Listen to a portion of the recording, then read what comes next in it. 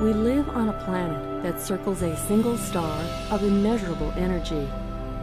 This star, we call the Sun, is at the center of the solar system and is surrounded by planets, moons, asteroids, and dust. This is a story of one of those planets, our Earth. This story begins with a computer using a geographic information system, or GIS, to view the many layers of our world. GIS allows us to view, capture, and analyze these different layers. The Earth is composed of three main layers: the core, mantle, and crust. The core is made up of iron-nickel, with a solid inner core and a liquid outer core. Together, they are approximately 3,500 kilometers thick and 4,300 degrees centigrade. The Earth's mantle is a semi-solid rock and about 2,500 kilometers thick. Even though the upper mantle is still hot, it is cooler and more rigid than the core. Floating on top of the upper mantle are rigid plates called the crust. Averaging 5 kilometers in thickness, the crust is a thin, moving surface and hundreds of millions of years old. These rigid plates have collided and shifted to form continents and oceans. Mountains formed where plates collide. Some of these mountains are volcanoes, which rose as molten lava pushed through the Earth's crust at hot spots or along plate margins. Most of the world's active volcanoes are on the edge of the Pacific Plate, called the Ring of Fire. Earthquakes occur as plates collide, slip past each other, or move apart. Plate movements have formed the world's deepest oceanic trenches, as one plate is subducted beneath another. Rivers, journeying down mountainous areas and meandering over flat plains, etch their way across the land. On the shores of these rivers and coastlines, humankind built communities. Along the Yangtze in Asia, the Euphrates in the Middle East, the Nile in Africa, and the Amazon in South America. Along the equator, the lands are generally warm throughout the year, but latitudes further north or south of the equator experience more complex weather patterns and climate differences. Earth's climate types are classified as tropical, Mediterranean, desert, and polar. The human race lives in all these climates. Our lighted cities dot the globe and illustrate the staggering growth of human population in just the last 50 years. This growth places a great strain on the natural ecological systems that sustain our planet. In order to live in harmony and sustain this precious biosphere, mankind must plan for our planet's health and welfare. Technologies can make a difference. Technologies such as GIS can help people explore the layers of our world to make intelligent decisions about how best to live in a city, village, or planet. Our Globe is a new GIS tool that allows people to view the world from many perspectives and at many levels.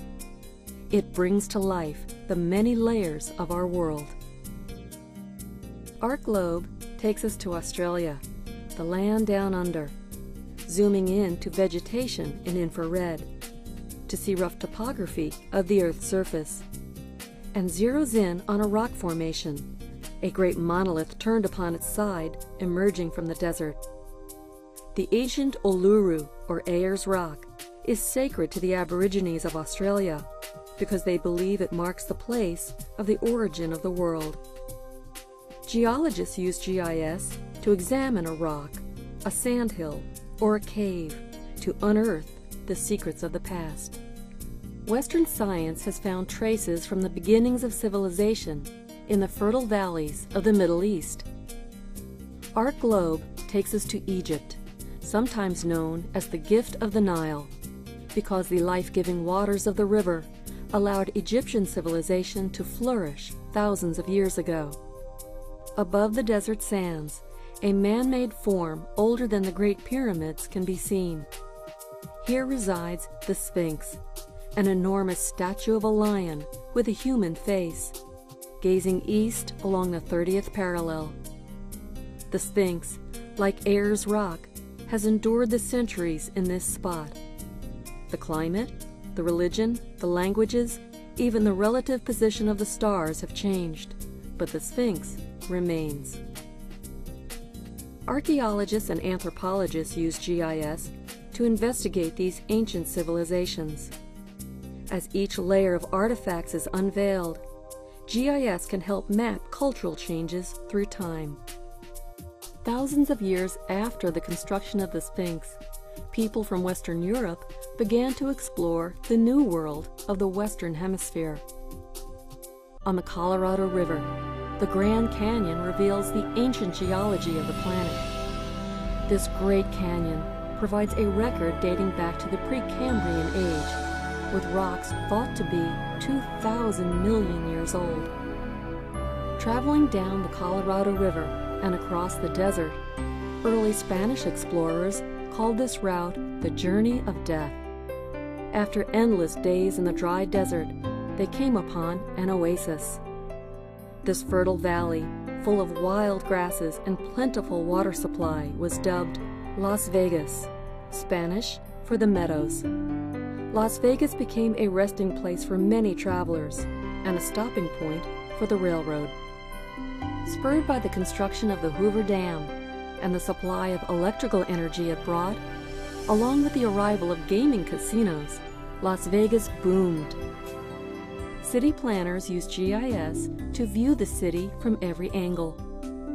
GIS helps officials make intelligent decisions in constructing new roads and highways, identifying roads for repair, and planning for new traffic lights in their community.